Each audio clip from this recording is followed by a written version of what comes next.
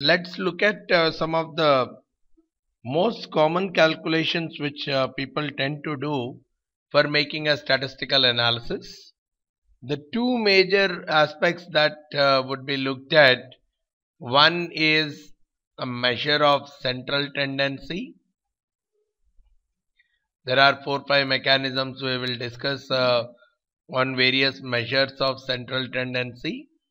And we also talk about the different measures of dispersion or variation. If you remember, in one of our earlier chapters, we have discussed that there are 5 characteristics to a data, and the first two of them being the centeredness of the data and the dispersion in the data. So in this chapter, we will be focusing on how do we measure the centeredness of the data as well as the dispersion that is present in the data. So let's start looking at these two key aspects in this chapter. So moving further, when we talk about the measures of central tendency, which talks about what is the value which represents the center or the middle of my data set. What is that particular value that represents the middle or the center of my data set? What is that representative value? So there are multiple mechanisms to determine them. The most common things which people use are the concepts of mean, median and mode. These are the three different ways of defining the centeredness of a particular data. And as we all know, mean is the most common out of those three, which is nothing but, people also use a word called average for that. Average is nothing but the sum of all the data values. If you are given a data values like 1, 2, 3, 4, 5 being the 5 different data values, the sum of all these data values, which is 15, divided by the count 1, 2, 3, 4, 5, the count of the data values, which will give me the mean. So the way the mean is computed is all the data values that you have, you sum them up and you divide by the total number of values, which will give you the mean value. And depending on whether we are computing the mean for a sample or a population, the terminologies differ. When we are computing the mean of a sample, we call it as X bar. When we find the mean of a population, we represent it as mu. The terminologies also should be slightly comfortable for us. Whenever we see X bar, it means that it is representing a sample. Whenever we see mu, we can very well say that it represents a population. So the sum of all the data values divided by number of elements in the sample, which is represented by small n, or the number of data points in the entire population represented by capital N. So that is what is the definition of the mean. So whether we are using a sample or a population, the calculation remains the same. The sum of all the data values divided by the total number of data values. And some of the advantages people look at with the usage of mean is relatively reliable, because any calculation which we make, there should be a lot of reliability to the calculation. What it says is, if you are taking up a good sample size, which is more random in nature and all those characteristics being satisfied, whatever is the different sample that we are taking, the mean of the sample is more and more consistent compared to the other measures.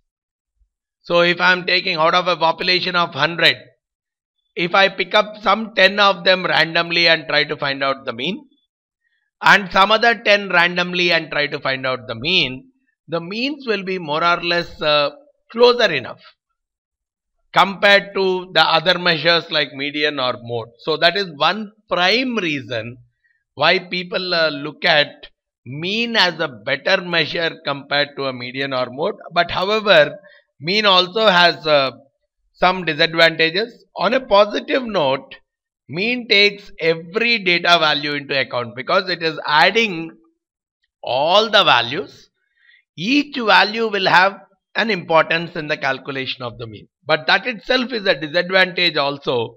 If one of the values is extremely large or extremely small compared to the others, which means if that one value or few values are outliers, the mean will get influenced heavily because in the summation, that particular value will have a very high influence because it is very extreme.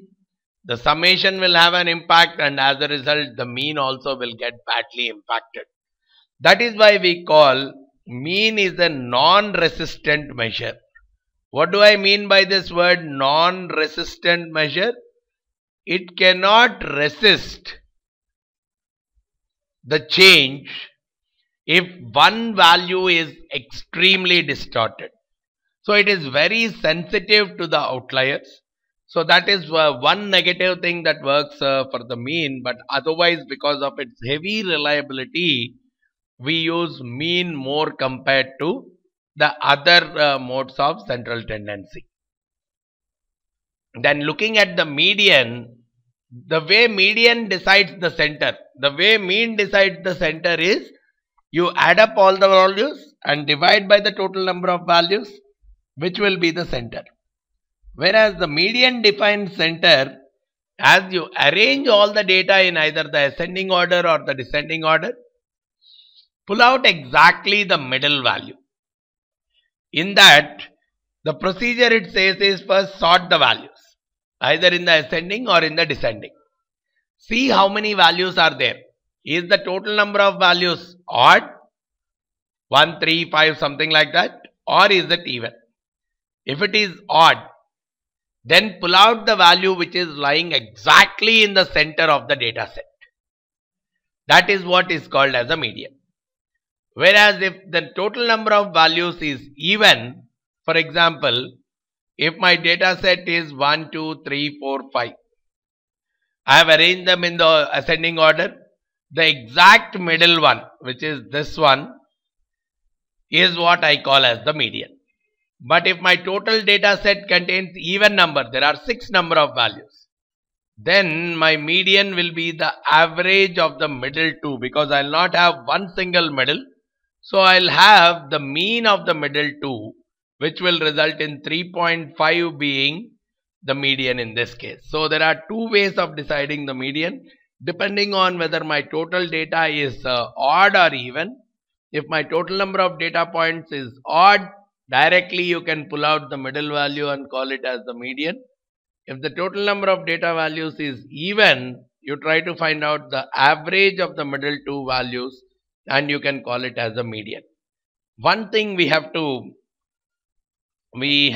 keep in mind, we are always using the word called average for calculating the center. Whenever we say center, we used to use the word called average, but please not use that particular term called average. Whenever we talk about the centeredness of the data, use the measures as mean, median or mode rather than using the word average. Though average will refer to mean, but it's better to avoid the term called average. It's better to use terms like mean, median or mode.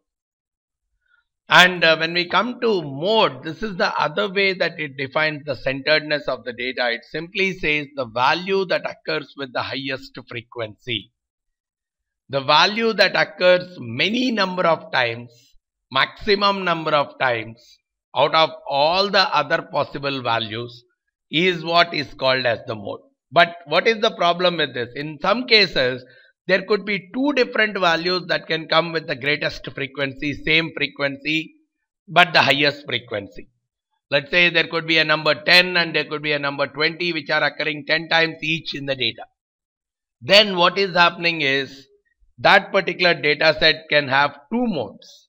And we call that particular, because the way we are defining the mode is the number which repeats maximum number of times in a data set. So there could be a possible